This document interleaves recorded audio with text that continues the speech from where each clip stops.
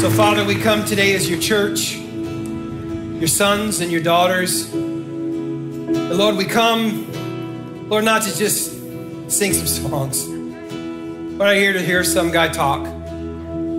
Father, but why we have come is so that we can experience God together. And Lord, we're not here to offer you our words, our voices, as good or as bad as they are. Lord, we're here to offer you our hearts. And may it always be. May we never come to experience you without bringing our hearts.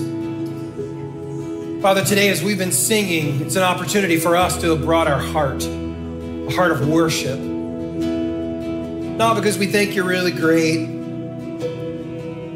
but because you're truly our Savior, our rescuer, the one who has offered us forgiveness, though we do not deserve it, healing to a wound that we cannot stop from bleeding. Lord, you're the one who offers us hope. You're the one who offers us a path that is so different than the one that we have chosen. Lord, you are the one. And no matter how long it's been since we joined your path, Lord, I pray that every time I would come before you, that I would bring my heart of gratitude with me, and that's what I would offer. So today, Father, as your sons and your daughters, we bring you our hearts of worship with gratitude as our motivation. We pray that you would receive them with the willing hearts that they are given.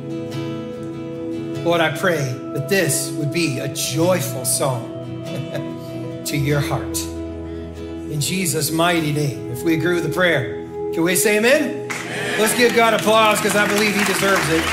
He is worthy of it. He is worthy of it. Yeah, why don't you go ahead and find a seat? Well, we're starting a brand new series today. It's called The Stories That Remain. The Stories That Remain. It's the study of the Gospel of Luke. And we're going to see Jesus in this gospel interacting, and each one of these scenes are monumental. They're so critically important for us, and there's a reason that they are written. So we're going to investigate these each and every week. I've been waiting to do this series probably 2 years, but the timing was just not right. But I do feel like now is the right timing for us to dive into this. Some years ago, I remember sitting with my friend. His name was George Cuff. And George, if you're listening, if you ever get word of this, just say, I just want you to know I am grateful to you, my friend, grateful for you. I have no idea where he is in the world today. But George Cuff was my friend, and I said, George, there's this young lady, her name is Rebecca Stormont, and I'm just wondering, tell me everything you know. I want to know everything about this young lady. I've been seeing her, and I wonder, what is she really like? I know you know her, and you know people who know her really well. You know her sisters. I want to know everything you know. And so George began to share with me what he knew. He began to share with me with certainty about the young lady that he knew to be Rebecca. And he was telling me things that he knew about, but then there were some things he didn't know about. So I said, well, hey, I want you to go talk to her sister, and I want you to ask her that question. Or so-and-so is her best friend, and I want you to go talk to her. I want you to ask her that question because I want to know the answers to these questions. What was George doing for me? George was helping me understand some certainty, with accuracy about this young lady, Rebecca. And those stories, real stories, would draw me in closer to say, I want to investigate even more. I want to know even more about this girl so that I would get to know her. And eventually, it would lead to a place where I would put my faith in her to ask her hand in marriage. All of that started with stories. These stories of eyewitness accounts from George, her sisters, and all the other people that know her. Ultimately, there was truth that I understood about her. I was certain about who she was. But at some point, to walk at her side for the rest of my life was going to mean I'd have to place my faith in who she was. And that relationship would be with me for the rest of my life. Well, what we're talking about with the Gospel of Luke is something actually quite similar. You see, Luke is doing this for his friend, Theophilus. You see, Theophilus, and we'll explain this in a minute, but he's in a position where he really needs to know with certainty what's going on with Jesus. And he has questions. He's got really good questions about Jesus. Who is he? What is he all about? I've heard stories, but I want to know, what are the accurate stories? What, with certainty, can I be sure of? What did he actually say about himself? What did he say that he wanted from me? What did he say he wanted for me? How does he speak on behalf of the Father? I'm still trying to figure this out. How is it that the Holy Spirit is involved in this in the presence of God himself? I need to understand all of it. And I need to understand, why did it end with the cross? Why did it begin again with the resurrection? Luke, I got some questions. And I know that you know. Because Luke himself was someone who knew Jesus. And so what did Luke do? He went and he started talking. He started talking to people that he knew were eyewitnesses themselves of the life that Jesus had led. He talked about his own experiences that he was able to experience with Jesus. That's going to be reflected in his gospel. But he's digging into now the eyewitnesses who heard Jesus speak. Can you imagine what would have been like for Luke to do the research on forming this gospel? As he's sitting down with all of these different people, and you wonder, well, who are these people? They're the people whose stories are being shared in the Gospel of Luke. He's sitting there talking to people who, at however long after the resurrection of Jesus, that they're still talking about Jesus. And they're like, oh yeah, I want to share my story. In fact, I remember I was there in the Sermon on the Mount. I remember when Jesus was speaking, I could still hear him. His words are still burning in my heart. And I remember hearing him teach. And I remember my faith just being drawn out of me. And I began to experience a peace that I had searched for all of my life. And I never had experienced it, but I did with him. And it was only the beginning of that. There was a moment when I truly understood that I was forgiven. And it was truly over. And I could lay aside this guilt and the shame that I had carried with me for so long. Or others who would come to him and say, it was Jesus. I remember the day. I remember the moment. I remember what the sun felt like as Jesus literally reached out and touched me, and my body was healed. My mind was healed. My heart was healed, and the bleeding of my life finally stopped and the healing began. Oh, I want to tell you all about it. And that's exactly what Luke was doing. He's writing down these stories. And he's sharing them with us. And not only the eyewitnesses, but then he's going to the disciples, the apostles themselves, and saying, tell me, help me understand. Read through this. You were here for all of it. You tell me. I want this to be absolutely accurate because my friend Theophilus deserves that. Makes me wonder of how much effort we put in to making sure that our friends and our family are certain of what we know, what they should know about Jesus. And as he's meeting with the disciples, the apostles, they're literally able to then check the stories and say that's exactly how it was, or make a correction and say, well, it was this way, but a little bit different this way, and bring it in so that it was truly inspired of the Holy Spirit. And it was an accurate, as he will say, Luke, an accurate representation, an accurate authentic document of the life and the teachings of Jesus. This is what he is doing for his friend Theophilus. You see, certainty of the truth is important and it's absolutely crucial. It's what he's going to give him, but it's still going to require faith on the part of Theophilus. And he knows it. And so he's going to draw these stories out. And he's writing the gospel in a way that will draw that out. So no matter how accurate the truth, embracing the way of Jesus is still going to require Theophilus' faith. Let's look at verse 1, chapter 1. Here's what it says. Many people have set out to write accounts about the events that have been fulfilled among us. And they use the eyewitness reports circulating among us from the early disciples, the eyewitnesses, the apostles themselves. And having carefully investigated everything from the beginning, I also have decided to write an accurate account for you, most honorable Theophilus, so you could be certain of the truth of everything that you were taught. A couple of things about this passage that are important. Next slide. The thing we want to look at here is that Luke is a doctor by training. We know this because that's what the New Testament will teach us about him. And we also know that because the words that are found in the gospel, there's a number of words that were used in the medical field. And so we know Luke is the author. We know he's a doctor by training. He was also a companion of Paul on his journeys. He was with Paul as Paul was being imprisoned in Rome to stand trial because he wouldn't stop talking about Jesus in the Roman Empire. So he's going to have to go meet with Caesar to talk about this. Well, Luke was one of his companions. He wasn't in prison with him, but he was someone who was helping him, an aide.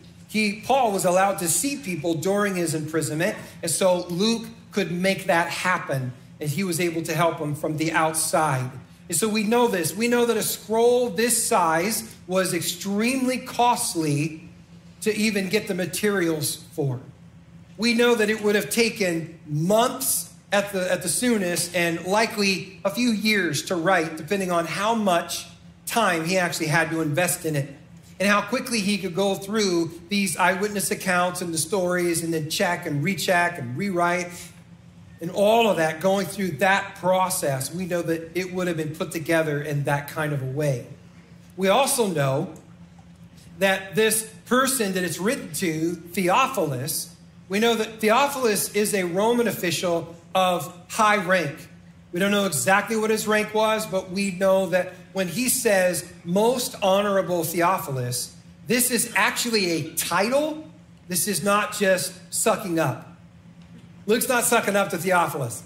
He's actually using a title that Theophilus would have had. And so he calls him most honorable. We see this happening in the book of Acts with Felix, who was a governor. And he also had this title of most honorable. So we know that it was a big deal. And we also know why he wrote it. He says it right here in the text, so that you can be certain. Oh, Theophilus, I don't want you to have any questions. I want you to be certain of the truth. And it made me think, as I was studying and preparing for this, I don't know about you. I'm sure you never, ever do this, but I do it. I'll complain about people with titles in our nation. I mean, anybody else? Anybody else do this? See, I told you, nobody else does this, just me. But see, I do this, and I really, honestly, I had the thought, how often do I pray for these peoples? How often do I pray for them rather than just complain about them? So I came up with a formula. Again, this isn't for you, it's for me. For every complaint, I think I need to offer 2 prayers. So when I complain, I need to offer 2 prayers to really make some ground up on this. Does this make sense to anybody? Again, I know it's probably not you, but there might be 3 people in here that are like, yeah, how many think that's probably a good idea? I'm going to complain about that person, not seeing the will of God, not seeing sanity, lacking wisdom on pretty much every front, whatever government official you want to attach this to. How about offering some prayers on top of that so that they will literally see what God sees and that they'll hear what God hears? Because here's why I absolutely know that the enemy of our soul is the enemy of their soul, and he's done his absolute best to cover their minds, cover their lives strategically, and put people around them that will not allow them to see the truth, the very truth that they need to see, so that they can exercise the God-given authority that has been placed in their hands. And I need them to see it. When was the last time we prayed for anybody with a title? I think it'd be a good thing for the church to be doing this. In fact, it's actually commanded that we would do exactly that for those of rank. I think it's a good idea for us. Now, when you go on in chapter 1, past this section of scripture, this passage, you're going to see the story of the birth of Jesus. It's Christmas time. Everybody say Christmas time. So chapter 1, chapter 2, Christmas time. And so we're not going to dive deep into those stories because truthfully, we just did that at Christmas time just a couple of months ago. But it does need to be said that when Theophilus read through those stories, there's just some things that he needed to learn. There was a reason that Luke brought those stories out. It wasn't just because he wanted to, have a nice little cuddly moment. No. He wasn't trying to create some Hallmark story. It's like, oh, it's really sweet. There was snow, a baby. He's trying to tell him the real story about what was going on, the miraculous intervention of the kingdom of God into the kingdom of earth. That's what it was all about. And so he needed him to know that God in his mercy actually had a plan. You see, God has always had a plan, and God's working his plan. And the plan, well, we got to see it unfold right before our eyes in chapter 1 and chapter 2. He had a plan. The Father sent his Son, Jesus, to be with you for the rescue, for the redemption, and for the healing. And this is when we get to see it, and that's what this is all about. And so we get to know that. We know that the arrival is miraculous because anytime the kingdom of God enters our kingdom, it's miraculous. Yes? Yes. Did you know that you get to pray every single day because Jesus told us to? Pray that the kingdom of God would come and that his will would be done in your life. Do you know that each time that you say yes to God, you're allowing the miraculous into your life? That the kingdom of God is literally invading the kingdom of this world in a really good way? So this is the open process that we get to see happening right before us. And so it's brought about also by deeply committed women and men who said yes to God, whose hearts were given to him. And they said, whatever it is you want to do with my life, you get to do it. So God's looking for people in order to do miraculous, incredible things where the kingdom of God comes into this earth, breaks through, breaks into, and he's looking for people's hearts to do it through. He found them, and we learn about them. Chapter 1 and chapter 2. That would be Mary, Joseph. That would be Zechariah and Elizabeth when it comes to the other miracle child of John the Baptist. We'll talk about him in a moment. But he makes the print in chapter 1 because he's a very important part of the story. And so when we recognize that this was all going on, we recognize that there were people who were available. And I wonder, are we available? They were available in their time, their city, their generation. God used me. And I just wonder, is that really what we want? Are we making ourselves available for that? Because it's easy to think this life is all about this and that and career and education. And it's all about the little fun things to distract me. It's all about making the money. It's all about a lot of things. You can make a very long list of what we think it's about.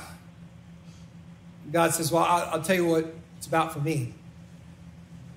It's about bringing the kingdom of God into your life, seeing it transformed, and then allowing that transformation to shine brightly into the lives of other people. Because as good as all those things are on that list, nothing compares.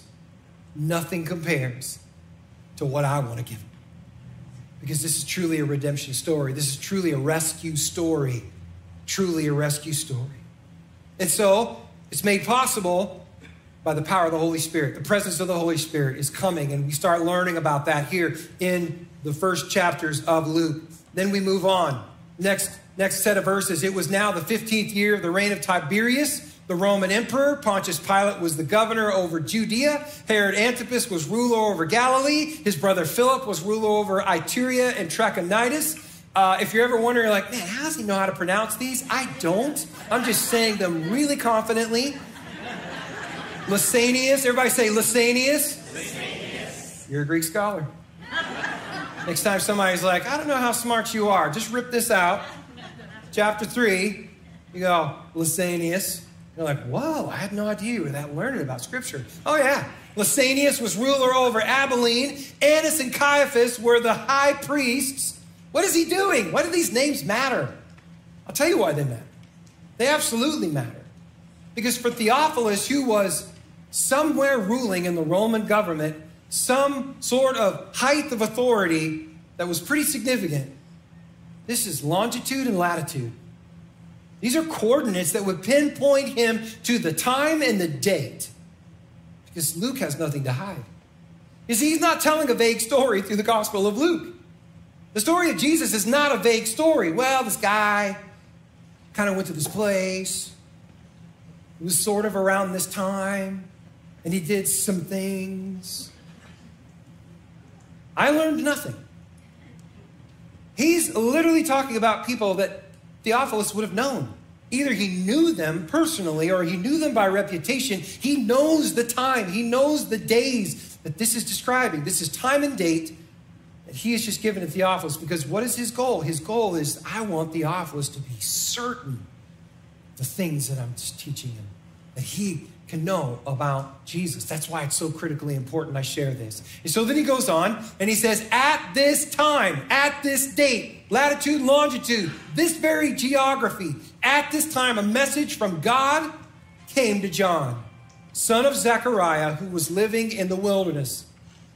Now we're going back to chapter 1, where there's miraculous story of John. John, who will eventually become known as the Baptist. We're going to learn about him next week in week 2. John was a miraculous story as well, because his mom and dad, Zechariah and Elizabeth, are, let's just say, they are cranking old. We don't know how old, we just know they're cranking old. They're so old, there's no way, can't ever have children, but baby came, and here it is. His name is John. He is a miraculous happening where the kingdom of God breaks into this earthly kingdom, and they are overjoyed by it, and this is who they're talking about. He's a miracle as well. Why? Because everything Jesus does is a miracle. Because he is the kingdom of God who literally broke into this world and lived among us. And then John went from place to place on both sides of the Jordan River. He was living in the wilderness because he was meant to be seen as this Old Testament prophet, so that people would go out to him and they would hear him speak on behalf of God. He was preaching in and around the Jordan, preaching that people should be baptized to show that they had repented of their sins and turned to God to be forgiven. Now, this idea of baptism is actually new to them. It's not new in the sense that they've never heard of it. It's new that they've never applied it in this way. You see, baptism simply means washings. Now, washings was always part of the worship of God.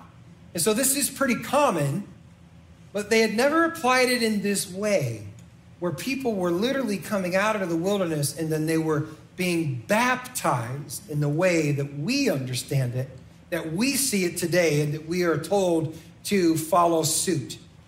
But they knew exactly what it meant, because it meant what it always meant, that I'm going to wash so that I am clean before the Lord, so that there's not a blemish, there's not dirt, there's not a spot, there's not a wrinkle. I want to present myself completely clean, physically, representing the cleanliness that's going on in the inside. And then I will offer my sacrifice to the Lord. This is what they were doing. This is what it meant for them. And it's really important we understand that, because what God's saying at this point is, let's clean this mess up. You guys have made a mess of your life. I want you to look at your neighbor and say, he's talking to you. Go ahead. All right, now I want you to turn to your other neighbor and you need to say it to them. That's good. You guys are calling each other out. I love it. Let's clean this mess up. Here's the reason why this is important. If you and I do not have an accurate understanding of who we are and the mess that is our life, and all of us have a mess to clean up today. You're like, I don't know about that. I'll prove it in a minute. You're proving it right now with the list you're making. If you don't have an accurate understanding of who you are, how on earth do you think you could ever have an accurate understanding of the rescue? How do you think you'd ever have an accurate understanding of what this rescue that's happening in your life is really all about? See, the rescue isn't much of a rescue. It's more of just kind of an invitation. Hey, let's go on a trip. It's a rescue. It's an absolute rescue story. And for us not to understand the mess that is our life, that God himself has to get involved in, where the kingdom of God literally has to intervene in order to clean this mess up, If I don't understand that, then I am not going to allow God to do that work. I'm just going to pass on it and say it's not that big of a deal, and that would be to my own detriment because I need to understand that I am a restoration project. Craig, I am still a restoration project, and so are you. That's why Jesus said, when they asked him, hey, how do we pray? Can you teach us how to pray? And he teaches us how to pray. Our Father in heaven. He goes through the whole thing. How does he end it? He said, oh God, keep me from temptation today. The rescue is on today. Because if it's not for you, I'm just going to keep making a bigger mess. And it's time to clean this mess up. And that's my intention. That's your intention. And so we move on. This is the work of God. I think about 16 years ago, we bought our house. So when we bought our house, we visited a number of houses. If you've ever bought a house and you know what it's like, you just kind of go into these houses and you just start finding the things that you really like. Well, I walked to the front doors. I saw the back windows in our house and I said, this is it. I was in love with this house, which is not good. Because when you fall in love with a house that early, you pretty much are willing to just take it at whatever price and in whatever condition. And that's pretty much where I was at. I'm really bad about this, which is why my wife is very good, because she is a restraining effect on me as we talk about this. So anyway, as we bought this, we're looking at this house and we're thinking, all right, we really think we want to settle on this house. And so in order to buy this house, we needed to go through a home inspection, right? And by the way, you get what you pay for.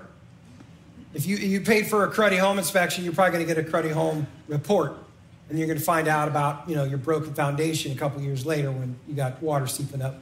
Anyway, that's a whole other thing. But we paid for a good one.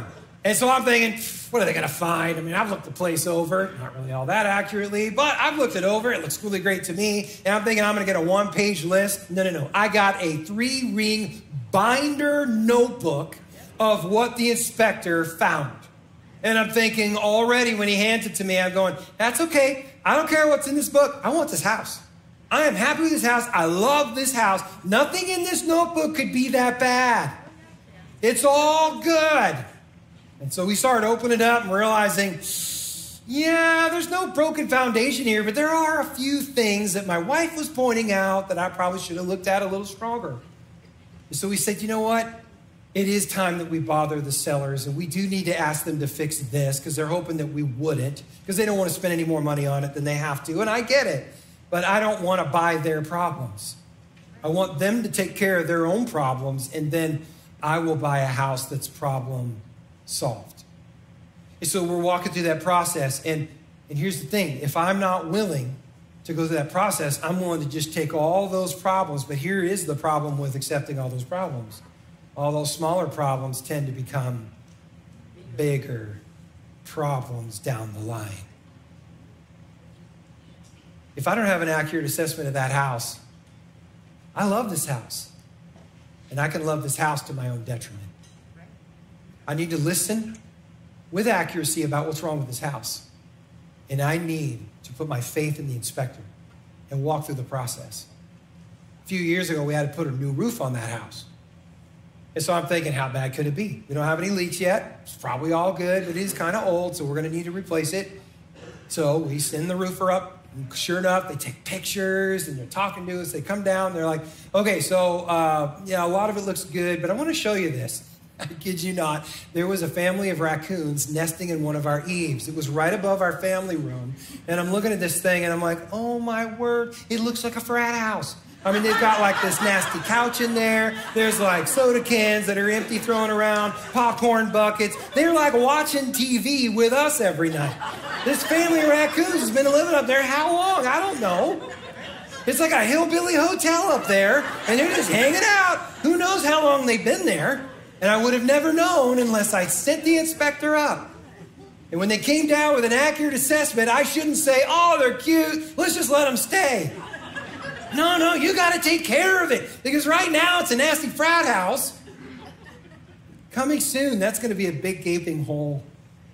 I'm going to have water pouring down into my living room. We got to take care of this smaller problem right now so it doesn't become a bigger one.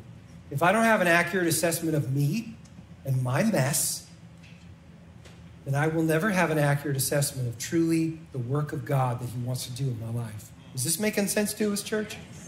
And this is what we're learning here. This is what Luke is teaching us here. And it's important that we learn the lesson. It's important that we hear him. And Theophilus is hearing this for the first time and understanding that, wow, there's a work that God really wants to do. And too often when God, the inspector, puts his finger on a problem and he shows me the notebook, 3-ring binder full of stuff that are problems and saying, it looks small right now, but it's going to turn big. I need you to take care of this. In fact, I need you to let me take care of this because I didn't do any of the work, but I allowed the work to be done. I had to commission the work to get done.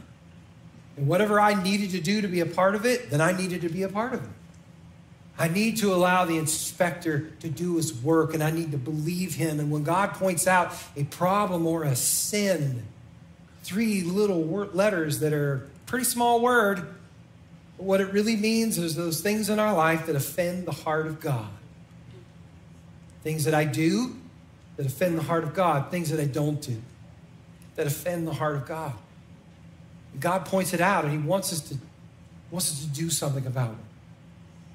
And the problem is if I'm not willing to take that seriously, I'm honestly looking in the eye, the creator of the universe, the one who breathed life into me. And I'm saying, I disagree with your assessment. It's a small thing. I'm not going to worry about it. I'm going to push it off to the side. The raccoons get to stay. We all know that would be a ridiculous story, but unfortunately, I can love my house too much to my own detriment. Certainty of the truth still requires my faith. I still have to engage my faith. Faith, the home inspector, knows this stuff. Isaiah 55:6, I love this verse. It comes to mind for me. Seek the Lord while you can find him. Call on him now while he's near. Now, the truth is, we know he's always near, but I'm not always in a place where I can recognize him. I'm not always in a place where I'm willing to recognize his presence and listen to his voice and give my ear to his attention and posture my heart in a way that him and I can interact about the house report. So I've got an honest question for each one of us. Been wrestling with it throughout the week.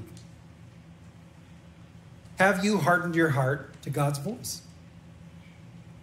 Have you hardened your heart to God's voice? It's an honest question. And when God speaks to you, just know that it might be about cleaning up some of the mess. So let's just do it. Let's just allow him to do it. Because on the other side of that, something called freedom. And isn't freedom a good thing? Now I want you to look at your neighbor and I want you to say freedom. You need to say it a little more enthusiastically. Look at your other neighbor and say freedom. That's what's on the other side of the mess. So then it goes on. Isaiah had spoken of John. This is what the verses say. Isaiah spoke of John, the prophet Isaiah in the Old Testament, spoke of John when he said, he is a voice shouting in the wilderness. Now this is hundreds of years before this actually takes place. But the prophet Isaiah prophesied that John would come.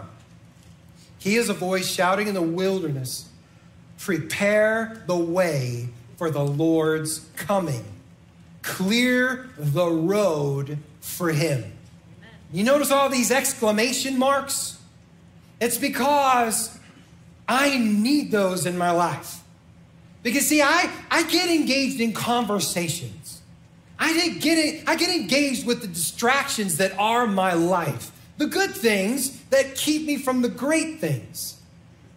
The things of the kingdom that are being held at bay because I really, really want to embrace more of the kingdom of this earth. I get distracted by those things. And so I need someone to say, hey, clear the road. Craig, whatever conversation you're in right now, it doesn't matter. I don't care who it is. There's not a conversation going on in your life on this planet that should cause you to miss the coming of the Lord. He's about to arrive. I don't want you to miss any of it. I don't want you to miss him, because when he comes, he is literally the key to everything good being unlocked in your life. Amen. And so he's saying, clear the road. You got your janky donkey cart over here. Get it out of the road. The Father is coming, and I don't want you missing it. And then he goes on, the valleys will be filled. So in other words, they're filling them up so there's no depression. The mountains and the hills are going to be made level. They're being brought down low, so everything's level now. And the curves will be straightened. In other words, you're not going to lose him on the road as you're following him, because he's going to take a hard right or a hard left, and then you're going to miss him completely. That's not going to happen. No. He's doing everything he needs to in order to stay in your view, so that with absolute clarity, you will know what he's doing, where he's going, and when he does it. Because the call that Jesus gave to us was what? Follow me. And if we're following Jesus, he doesn't want to make it hard. He's not trying to run ahead, trying to get away from us. Oh, I'm going to hide behind this tree. They're not going to see me. That's not what's going on. He's like, no. I literally filled in the valleys. I made the mountains and the hills level so that your view would never be obstructed. That's what that means. So clear out of the road, because you don't want to be the one who is going to cause someone to miss him, to be in the way, to obstruct someone else's view of what the Father is doing. And the rough place is made smooth, which means he's going to fill in all those potholes that you and I are having to drive through. And then all the people will see the salvation sent from God. Oh, I love that. No one is going to get in the way of seeing him if you want to see him. And what is he coming with? He's coming with the rescue. You know, honestly, I was thinking about this. Who pushes the snooze button when the rescuer says, hey, it's time to go? Who puts the hand up and says, hold on, I want to finish this conversation? Who's going to push the pause button and say, oh, I'll just put it on pause. I got some things I want to do first. Who does that? Who ignores the rescuer when he points out the grenade I'm hoping that I'm holding towards on my chest, that is bitterness or unforgiveness or lust or envy or jealousy, or you can fill in the blank. But it's a grenade that's about to go off in my life, and the rescuer points it out. Who ignores him? I'll tell you who ignores him. I do. I ignore him. I ignore him because I forget what's going on every day. There's a rescue that's happening. And when I don't realize there's a rescue, I don't take it nearly as seriously as I should when the voice of the Holy Spirit speaks to me. Again, you've never done this. You never would. No, any of you on the online campus, you never would do this. But I would. And I do. It's why that voice in the wilderness has to be so loud and so constant. And I love that when John's pulling the people out into the countryside, he has some words for them. Here's what he says. When the crowds came to John for baptism, he said, now, just think about this. If you showed up to church today and this is how you were greeted, Pastor Tim and Jessica, so sweet earlier. Well, what if they got up and this is what they said? You brood of snakes. Who warned you of the coming wrath? What are you doing here? Wow, this is going to be a great service. Really encouraging. I'll tell you what John was doing. John was saying, hey, don't you dare come out here to the wilderness and dip into the baptism waters of the Jordan River. Don't you dare come out here and just go through the motions. If you're going to come out here and you're going to go into these waters, then you need to know it is time to clean up the mess.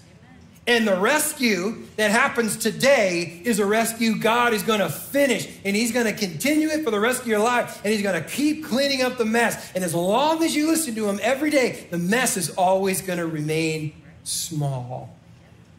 But if you don't let him clean the mess up, that mess is only going to grow like a teenager's bedroom. Nasty clothes on the floor. Everybody's wondering, where are all the dishes? They're in their room. You know what I'm talking, anybody? No, not my teenagers. I don't mean that. I've just heard stories about yours. So he says, you're going to come out here, you better prove by the way that you live that you have repented of your sins and turned to God. In other words, done a 180 and you're walking away from all of that. You're leaving it all in the Jordan River. You're not taking it with you. Don't you dare say to each other, we're safe. We're the descendants of Abraham. We're good to go. I got my golden ticket. I'm a Jew. I'm a chosen. John says, no. You were chosen to embrace the light of God, to be transformed by it, and then to give that light to all the nations as a witness to the rest of your generation. And by the way, you did neither of those. So who do you think you are? I'll tell you who you are. You're someone who needs to be rescued. You're someone who needs to be rescued. So he says, in verse 9, even now the axe of God's judgment is poised. It's ready to sever the roots of the trees. And yes, every tree that does not produce good fruit will be chopped down and thrown into the fire. The crowds asked, uh-oh. Okay, I might have added that, but it's in the Greek. It's in the Greek there. And you're Greek scholars, so you know this. Lysanias, just remember, Lysanias. That was the word you learned today. What should we do? And John replied, well, if you're going to allow the rescue, if you have 2 shirts, give one to the poor, because I know you're greedy. You wouldn't do it. You need to now. If you have food, share it with those who are hungry, because I know you don't. You need to now. Even corrupt tax collectors came to be baptized, and they asked, teacher, what should we do? And he replied, collect no more taxes than what the government requires. Just do your jobs. What should we do? Asked some soldiers. And John replied, don't extort money or make false accusations. Be content with your pay. Why is he saying that? Because they weren't. We need to be. Some of us need a reset. We think the things that are going on in our life are small. But the rescuer wouldn't be pointing them out if they were small. They're being pointed out because it's part of the rescue. And maybe they're not neon sign big, but they're big enough that they're robbing you. And we wonder, why do I lack the peace that's available to me? We wonder, why do I lack the direction that's available to me? Why do I lack the power and the strength of God that is available to me? Why do I lack the freedom that is available to me? Why do I lack the clarity that is available to me? Because of the mess. Because we ignored the inspector's report. Because we love this house too much. And we're committed to its condition today, and we think it's good enough. And God says, oh, if you only knew how much better it could become if you just allow me to clean this mess up.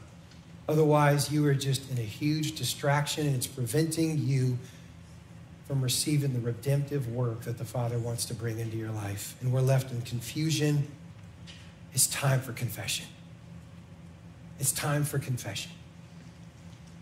2 challenges today. 2 challenges. Let's throw that up. That's our last slide. How certain are we that life with Jesus is actually what we want? How certain are you? Your faith is the tell.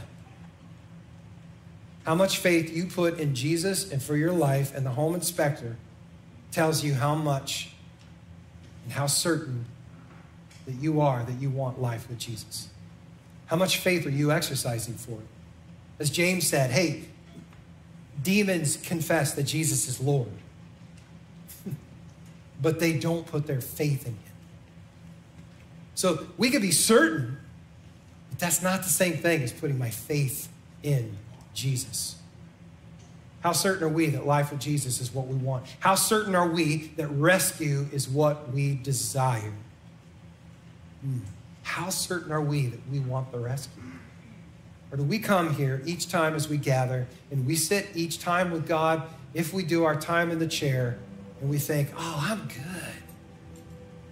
God, you should let me rescue other people. This morning when I got up, I said, God, I'm in need of rescue. And here's what I know. I can't help anybody else find rescue until you've done it in me first. And so that was my prayer. And that's the kind of humility I think every one of us need to walk in. I'm not going to tell you I'm perfect at it, because I'm not, because I screwed up 3 days ago and didn't pray that prayer. Thought differently about it. Are we good? My name's Craig. Are we still friends? I love you. I'm not perfect in this, but I'm working at it. It's time to engage your faith, and obedience will follow. And I wonder, as we're going to a time of prayer here, is there something God has asked you to do and you haven't done it? You're just keeping him at arm's length. It's time to clean the mess up. Is there something God's asking you to release? Maybe that's guilt and shame. Maybe it's an addiction. I don't know what it is, but you and him do. Are you going to keep God at arm's length, or are you going to walk in obedience and do exactly what he's asked? Well, let's find out. Father, we step into your presence now. This is not a closing prayer. This is a moment where we're interacting with you and we're experiencing you, and you're here powerfully for us, because we've already learned in the Gospel of Luke that the person and the power and the presence of the Holy Spirit are here and available to do every work that you want to do and to finish it. Father, I know that throughout this message, you've been putting your finger on things. Lord, you've been pointing back to that inspection report, things that you really, really, really, really, really want to work on with us. You really, really, really, really want to forgive that, heal that, restore that, give freedom for that. Father, that requires me to respond to you. And so, Lord, I pray that in this moment, for those of us who want to put our faith in you, that we would acknowledge it and ask for your work to be done. If that's you, would you just lift a hand right now before the Lord and say, that's me, God. That's me. That's the work I want done. Craig doesn't know what it is, but I know what it is, and you know what it is, God. It's all that matters. Anybody else? Anybody else want to join these in our prayer? So, Father, you see our hands. You know what it's all about. And you know the work you want to do and accomplish. On the other side of that, you know the amazing freedom and kingdom of God, cool stuff that we're going to receive. Lord, I pray that you will empower us with your Holy Spirit now to do exactly what you've asked us to do. To walk in that obedience, to walk at your side, and never lose sight. If you're here today and you say, you know what, it's time for me, I want to give my life to Christ. Today's the day. If you're online with us, I want you to just click on the link dropped into the chat right now. You can follow that. If you're here with us presently, I want us to pray this prayer together from your heart. Oh God, it's time. This is time and place.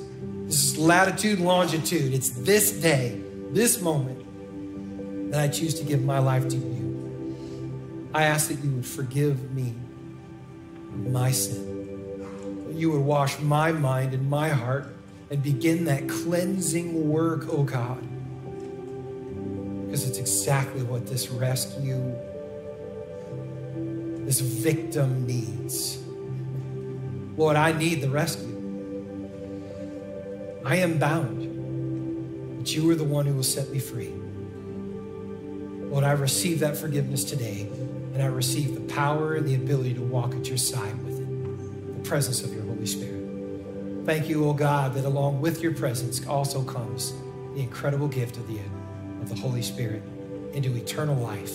Lord, it is literally a deposit of heaven to come, according to your scriptures. So Lord, I thank you that you would receive my heart today. We pray all this in the mighty name of Jesus. If we agree with the prayer, can we say amen? Amen. Amen. The stories that remain. Giving is one of the greatest joys that you and I can experience in life. And I love how we are promised in Scripture in the book of Luke that our gift will return to us in full, pressed down, shaken together to make room for more. It actually says running over. And that's the awesome reason why you can step into giving here at Heights Church. And by supporting Heights Church, you and I have the privilege of stepping into the miraculous work that God is doing in the lives of others. I mean, when we think about it, God is our great provider. He has given us everything that we need. And we get to give a portion of that back so that miraculous work will continue in the lives of others. By giving to support Heights Church, you are actually helping to provide many wonderful opportunities, such as creating a safe place for our kids to learn about Jesus. Yes. And bringing students a sense of purpose and belonging through all of our student ministries that we offer here at Heights Church. We get to see people's spirits lifted higher as they engage in our Sunday worship service, either at part of our online campus or here in person. We're actually watching God's Word come alive as we learn about its meaning for us today in our Sunday messages. And also we get to open doors for meaningful connections and friendships through our life groups. And we're touching lives overwhelmed by fear, by grief, by addiction and hopelessness, and we are helping to transform them and helping people to experience peace, hope, and joy through the restoration ministries. You and I can leave a legacy literally for eternity as we see lives changed forever through the church. Will you pray about what God would have you give today? I know that He wants to bring the joy of giving into your life and see lives transformed through you.